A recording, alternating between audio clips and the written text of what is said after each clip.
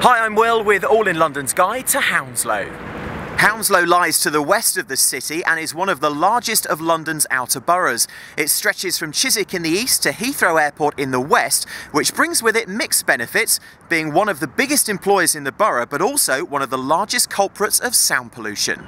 Over 40% of residents in Hounslow are from ethnic minority backgrounds, and this borough, like many in London, is a borough of contrast, with areas of deprivation sitting alongside significant wealth that can be seen in Chiswick. Hounslow is lucky enough to be home to 5 stately homes, including the magnificent Syon House, home to the Duke of Northumberland's family for over 400 years. This magnificent building sits within Syon Park, which is a fantastic place to relax.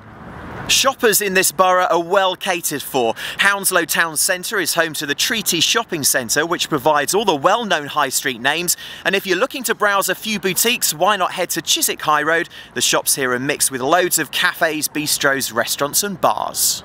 For those that like a beer, a trip to the Fuller's Brewery is highly recommended. Here you can take a tour of the brewery, learn about its history, and most importantly, finish with a taste of Fuller's beer. Now, if drinking's not your thing, there's plenty of open space to enjoy in Hounslow, including the Bedfont Lakes Country Park and also Turnham Green.